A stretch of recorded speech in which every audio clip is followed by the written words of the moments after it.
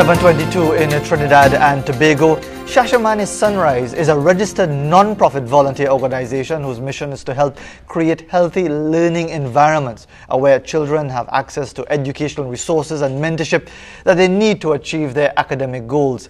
They are committed to providing adequate educational resources to low-income students in Africa and the Caribbean region. Here to tell us more about the organization is the chairman of Shashamane Sunrise, Professor Rene Williamson, and also with him is Jenecia Brathwaite, who is a member of the Trinidad and Tobago arm, Shashamane TNT. Good morning, good to have you on the program. Good morning, Fazir. Glad to be back in Trinidad to talk about some of the work that we're doing here. And thanks for the t-shirt. You know, as I always say, we in the media, we love to get gifts. and it's a lovely bright red. Well, we visited with you last year. Exactly. So, well, the last time you visited me, I ended up somewhere else. So I'm waiting to see after this interview if I'll end up anywhere else. But for those who might not be aware of your organization, again, update us on Shashamane. What is it all about? So we're really an educational non-profit. What we try to do is to provide support for schools and students in rural and inner city communities all across the world. We're in 6 countries, 3 in Eastern Africa, Kenya, Uganda, and Ethiopia. And in Caribbean, we're in Trinidad, Jamaica, and Haiti. And so we developed a concept called a model school in Shashamane, USA. And we said, what are the inputs required for a school to be very successful and deliver on its mission to make sure that we're training young people to become productive members of the community? And we said the inputs include things like school and classroom supplies, teaching, ICT facilities, and so forth. And we're committed to make sure that all the schools that we support have all those components. Is this done in concert with the local educational ministries? The reason I ask that is that a couple of months ago, we had some representatives of an organization that claimed to be doing a lot of good educational work and had no approval from the Ministry of Education, and that created a rather embarrassing situation. How does it work with Shashamane? So it depends on the country we work with. So different countries have different rules. So usually we will be contacting a liaison in the school, and they will tell us what the kinds of rules they have. So for example, the first school we started with in Ethiopia, it was actually an NGO. So all of their support came from philanthropic organizations like Shashamane or individual donations. In places like Trinidad and Jamaica, and to an extent in Uganda, then there's also ministry and also government-sponsored schools, so you have to work with the officials at the school. Jenecia, brother, tell us a bit about the Trinidad and Tobago situation. How is it working right now? How many schools are you assisting? How long has the project been going on? Okay, well, Shashamane has started in Trinidad last year. It was my first year being a volunteer at Shashamane. And right about now, we're still in the developmental phase. So we're still trying to get together the officers for the board, all these different people, and our volunteers. So we work with 5 schools right now in Trinidad. No, 4 schools, and one school in Tobago, the Roxborough Secondary School.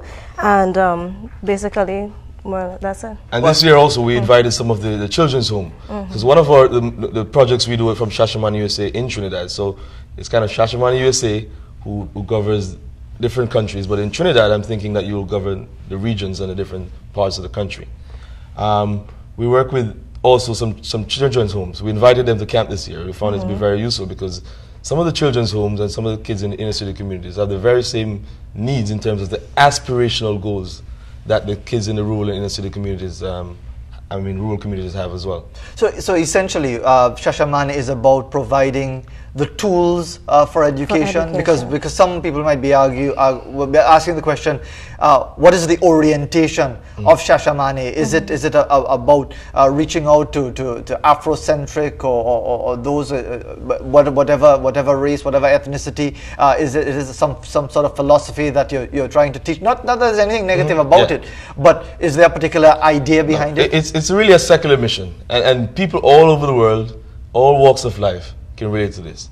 We have a young woman who was a teacher at one of the schools in Fishing Pond. She donated from her own pockets to cover the cost of one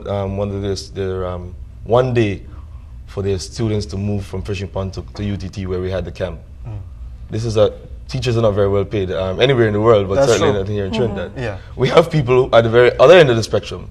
We also have corporate citizens who sometimes come on board and help in the way they can. The point is that everyone believes and understands that when kids don't have opportunity, they're going to be left behind, and then they're going to be subject to some of the negative influences that are really in the news today, right? Absolutely, especially with the state of emergency that is going on. So this is part of the solution, I think. Make sure these kids have opportunity. If they have other options and they know, for example, that the economics of getting involved in certain types of activities is not even worth it to them. It's better off working at McDonald's. That's what Stephen Dubner, the professor at University of Chicago, said. He made an economic argument. He said the economics of being involved in narcotics trade is really not worth it for a person at a low level. You're actually working more hours, in effect, and earning approximately the same as working at McDonald's, the equivalent of KFC in Trinidad. Yes. One of the fast food restaurants or something like that. So we need to be making that case to the young people, but we also need to be giving them other opportunities, telling them that they can be the next Leroy Clark, be the next Claudia Pigos, be the next Brian Lara, and so forth. This is why we started this Mentors and Icons project. So we have people who are leaders in their field, really excellent people. For everyone from Leroy Clark, who I talked about, he's 72 years old. Yes. He says, I consider myself to be a 2-year-old because I did my 3 scores and 10 and now I'm 2 again. Yeah. So, up to someone like Leanne Forbes, who's Miss Trinidad and Tobago World. She's about to go represent your country in the World Miss World pageant. They've been able to tell their story of Genesis, how they got started, where are you from, where in Trinidad are you from. And some of these communities are actually the same communities that these young people that we're talking about are from. Leroy is from Gonzales, yes, which is near Belmont, which is one of the schools that we support, Belmont Primary. Yeah. Shay Lovelace, who did the PSA for us, he's from Matura, or his family's from Matura, which is near Salibia and Fishing Pond, where two of the schools that we work with.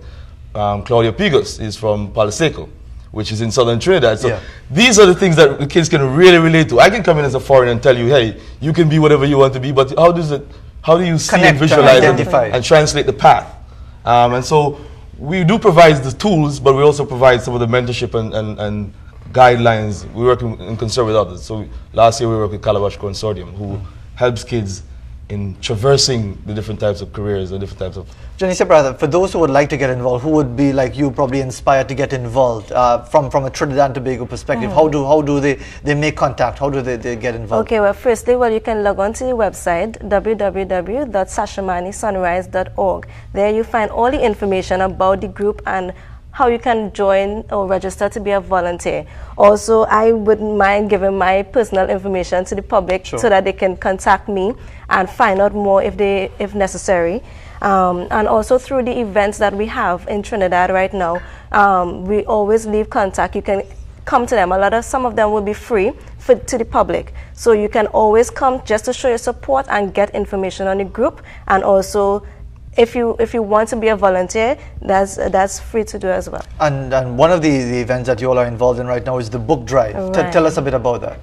Okay, well, the book drive, Shashamane Sunrise is partnering with RIK, where any member of the public can visit any branch of RIK. There are about 8 branches in Trinidad, and purchase a book or any educational tool, but whether it be a book, pencil, pens, school bags, lunch bags, anything like that, in the name of Shashamane, and we will, RIK will collect them, and we will deliver them to the schools on our school tour. The duration for this program is at the end of September, because our school tour starts at October. So you wanted to get all the items collected from each branch of RIK. So it's going on right now? Yes, it's going on. And will run until the end of September? Right. Yes, it's going on right now. The different RIK locations you have at West Mall, Queen Street, Port of Spain, Long Circular Mall, Trent City, Gulf City, High Street, San Fernando, Price Plaza, Chagonas, and also Grand Bazaar. And the contact information is 478-7574. 478-7574. Yes. But just to say a little bit, sure. It tells us a little bit about how we work at Shashamane. It's really a grassroots effort, because I know that everyone in Trinidad can go to a branch of RIK bookstore and buy a pen or a pencil. The guy in Ethiopia that helped us start this program, Leroy calls him the spirit or angel, he asked us for a pen or a pencil. Now think about that request when we were in Ethiopia and everyone was asking us for money and stuff. We had to go into the big Bob Marley concert at the time in 2005.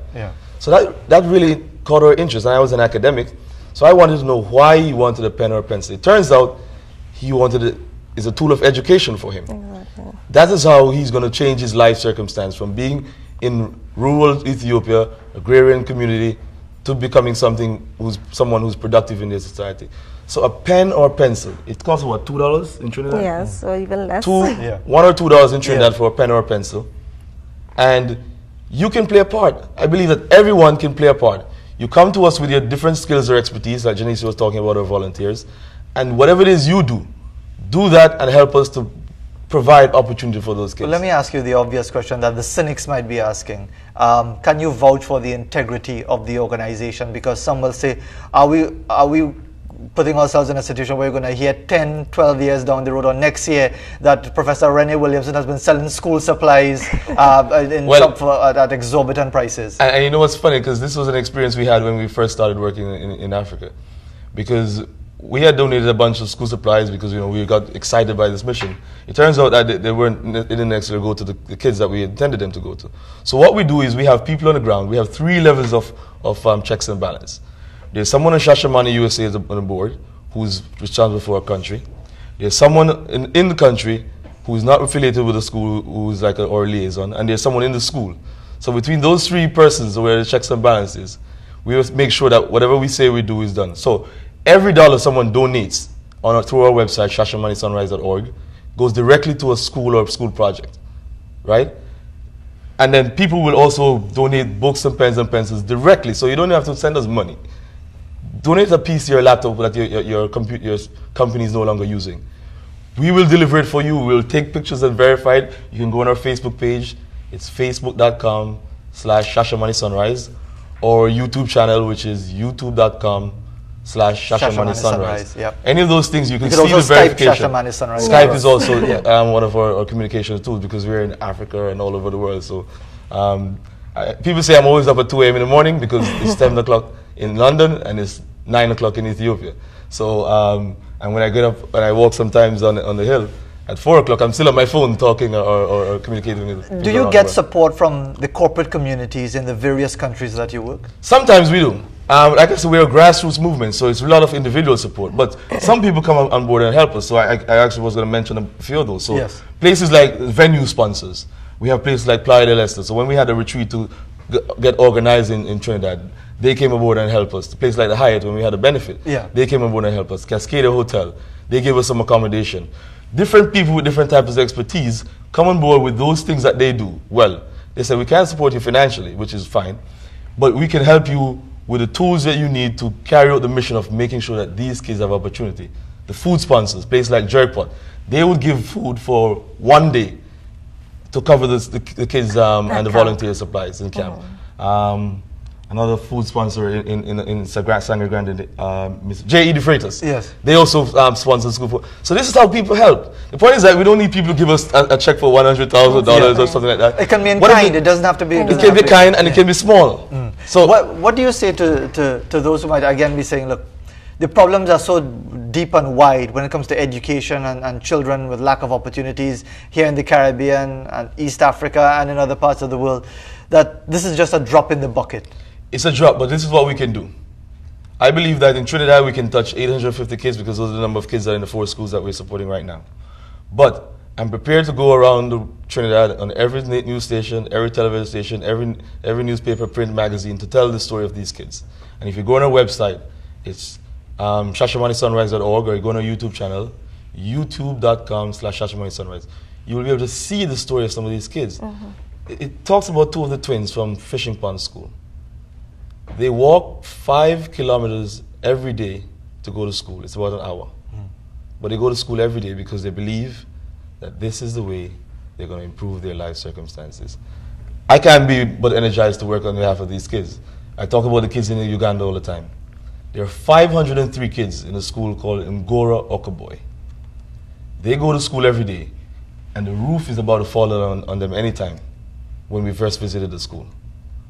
But they believe that this is the way they're going to improve their life circumstances. So they take their classes under the tree. But if it rains, they have to go inside. And then they're still going to have the roof falling down on them. So it's a catch-22. They can't win. So we got to work on behalf of them. We raised about $7,000. And we started building the roof. So now 2 of the classrooms are roofed, and we're working on it. We're continuing to work on it. We're trying to get support for those kids like the ones in Fishing Pond, kids like the ones in Jamaica, kids like the ones in Haiti. In Haiti, what passes for a school is 4 poles and a canvas. That's it. You're certainly doing very good work, Professor. We can try and help.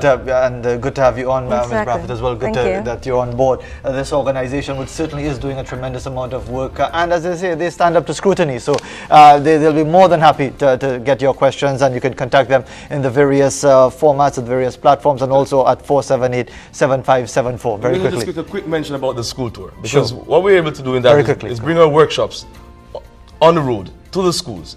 And we have many members of entertainment. Grams and Peter Morgan from Morgan Heritage will come and join us. Yeah. Wendelman Warren from the Three Canal Band. And some of the other local entertainers here in Trinidad are going to come and provide a little bit of entertainment flair, in addition to the hard work of telling kids, work hard, have good mentors, and dream big dreams is what we say. And contact all the various websites and so on to get more information before I get in trouble for this segment running on too long. We have to go to a break. We'll be right back.